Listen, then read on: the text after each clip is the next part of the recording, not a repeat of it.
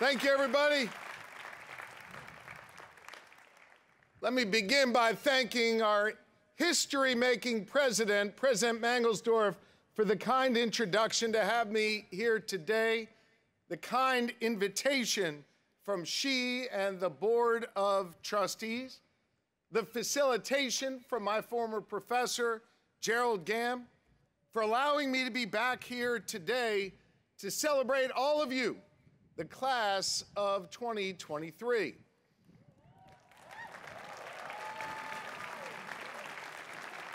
I gotta tell you, it is so cool to be here on campus, not just as an alum, but as your commencement speaker and the 48th governor of the Commonwealth of Pennsylvania. We got some Pennsylvanians here. I also want you to know I am proud and humbled to be standing here in the same spot, looking over the same field where I addressed the class of 1995 during my own commencement 28 years ago. I'm thinking today about my time here and how it prepared me for the road ahead. How I've routinely drawn on my experiences here at U of R to make decisions over the years. I'm smiling as I look out on all of you thinking about the day I graduated with my buddies, including two of them who came back here today with me to be a part of this ceremony, Adam Keats and Seth Fox right over there.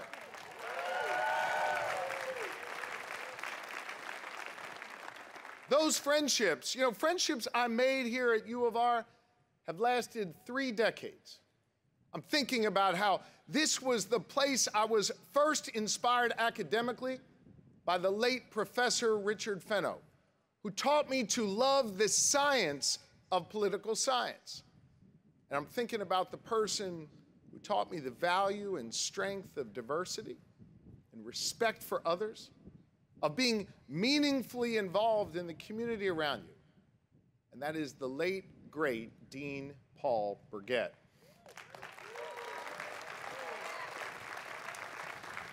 I miss them both, but I know they're smiling on us today. Hell, I mean, it's not snowing, so we know that they're smiling on us today. They had a profound impact on my life. And I presume each member of this class of 2023 has someone here at U of R, maybe on the stage, maybe out in the crowd, who deeply impacted you along the way, who you think of, and who I believe you will draw inspiration from for many years to come. So let's give thanks and praise to those who helped you get to this moment, your parents and family and loved ones who are here with us today, and especially to the great faculty, staff, and administrators here at the University of Rochester.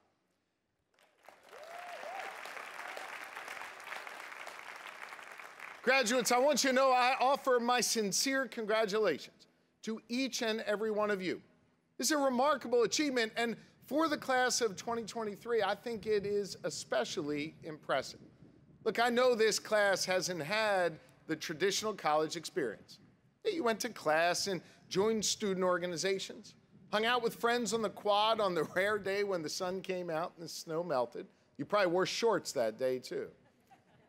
You studied in the stacks, you ate pizza in the pit, and by the way, I want you to know another thing I took from this place is I still dip my pizza in blue cheese dressing, something I learned here at U of R.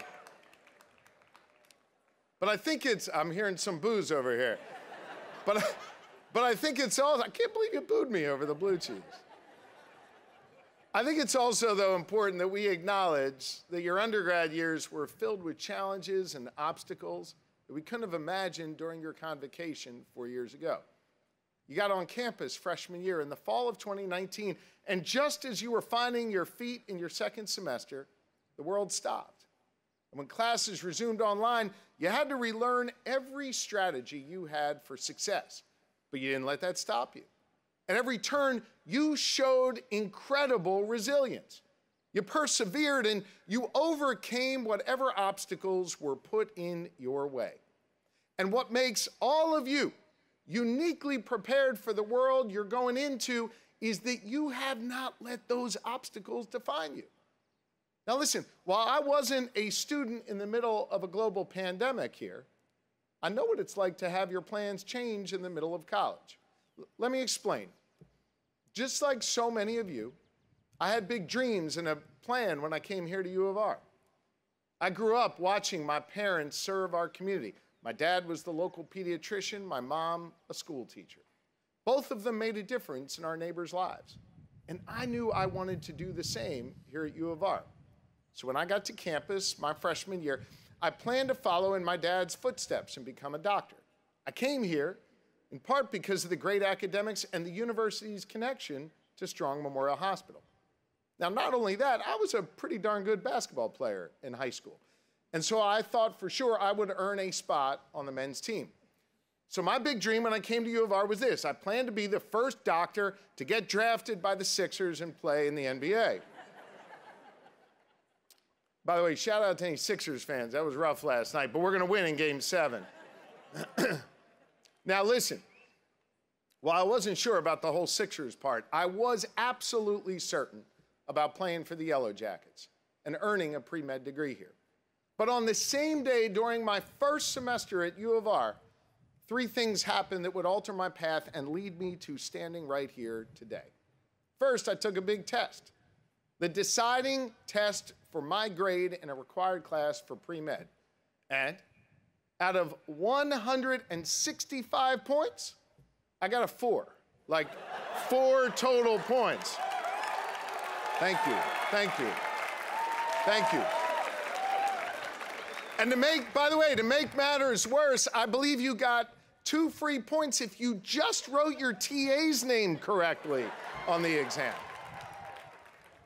My professor was so nice, he brought me back and he said, maybe being a doctor just wasn't gonna be in the cards for me. Later that day, I went to basketball practice, which was gonna be my escape from my academic misery until I found out that day from Coach Neer that I was cut from the men's basketball team. All on the same day. Not my best day, obviously. But a third thing happened that day. Someone knocked on my dorm room door in Tiernan. Shout out to anybody from Tiernan. Right? Yep. And they asked me to run for the student senate. And when I asked, why would I do that? They said, well, you got nothing going on in your life right now anyway. So what do you have to lose, Josh? So I ran, and I won. And that early experience in student government, in advocating for my fellow students, actually opened up my eyes to a new avenue of public service that I could follow in my parents' footsteps. It actually inspired me to start studying political science under Professor Gamm and others, and eventually a career working in government to improve the lives of others. I got knocked down pretty hard that day my freshman year, but I persevered. And the lessons I learned here at U of R have continued to serve me in the 28 years since. Just by virtue of you being here today, each and every one of you knows what it's like to face challenges, to persevere, to overcome them.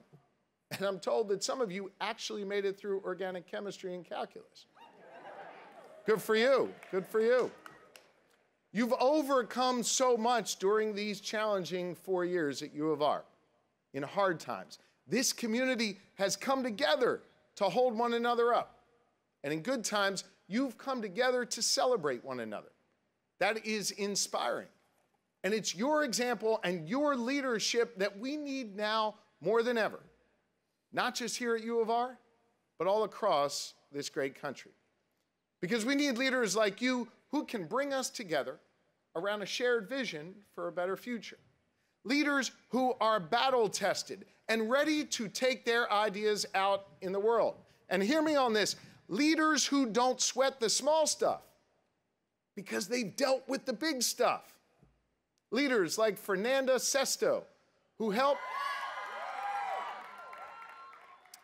teach girls in the local community about coding and STEM with Girls Who Code. Not only that, Fernanda launched a new club to help her fellow students about venture capital and how it can help young entrepreneurs get their business off the ground.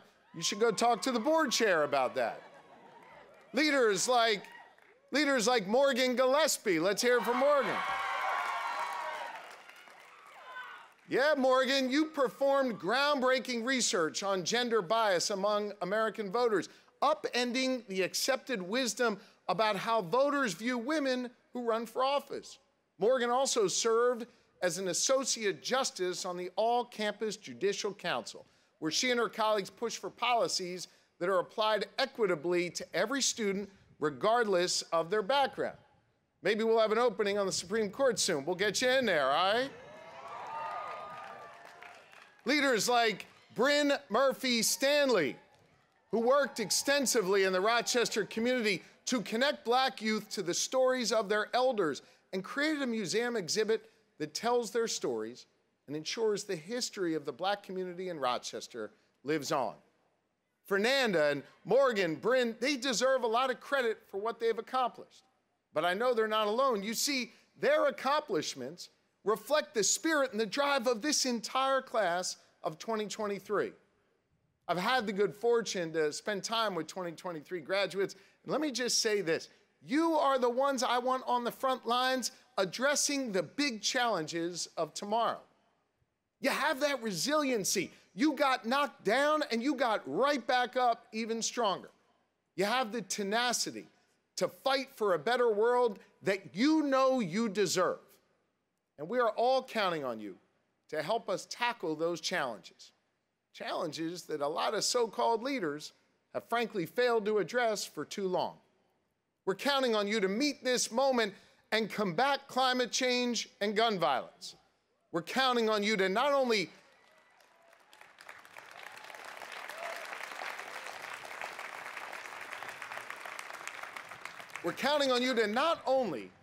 harness the potential of AI, but be thoughtful about the ethical questions this rapid advancement presents. We're counting on you to create a more just society so that everyone can get a fair shot in our country, no matter what you look like, where you come from, who you love, or who you pray to. We are counting on you. And yes, we are counting on you to run for office, to challenge the status quo, to bring the energy of your generation into our politics. For those of you from Pennsylvania, I would just respectfully ask that you not run against me. But no matter what you decide to do, every community and every industry needs leadership and vision right now. And I know this class is up to that challenge because this class will persevere through anything. And no matter what challenges you encounter in life, I know you're ready to meet them and overcome them because that is what a U of R education has taught you. Perseverance is part of the U of R legacy. It's literally represented by our official flower, the dandelion, which can thrive and actually bring beauty to the most unexpected and challenging places. It tracks with our motto, Meliora. It's about always striving to do a little better, to make yourself a little stronger and smarter, to make our community more fair and more prosperous, to help others see light in the midst of darkness, to see a dandelion as a flower, not as the weed that some people say it is. A U of R education is about taking the knowledge, the passion, the resiliency that you learned here with you, and then doing your part to make the world even better. My faith teaches me that no one is required to complete the task, but neither are we free to refrain from it. That means each of us has a responsibility to get off the sidelines, to get in the game, and to do our part. Now look, I know we may not all share the same faith, but I know we share the same values because we are graduates of this fine institution, and it's the lifeblood of this place. U of R graduates have literally changed the world. Consider this, Dr. Michael Gottlieb, who identified AIDS in 1981 and whose research no doubt saved lives, graduated from here. So did Donna Strickland, a pioneer in laser technology who won the Nobel Prize for inventing high-intensity laser pulses that are now integral for corrective eye surgery, medical imaging, and industrial machining. Or Paul Merton, the astronomer who discovered the first black hole in space. You see, here at U of R, we boast Nobel laureates, famous actors, cabinet secretaries, presidents, astronauts, and more who have overcome the obstacles and made a meaningful impact. U of R graduates have left their mark on every industry, every sector of our economy. And I know this class is going to do the same because you already are.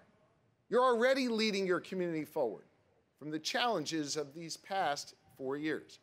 You are resilient and you're tough. You got knocked down and then you got back up, and you never let yourself feel robbed of a typical college experience of all 4 years due to this pandemic. Instead, no. You found a way to let this time infuse you with a toughness and tenacity that will be your tool to overcome any obstacle that you confront in the future.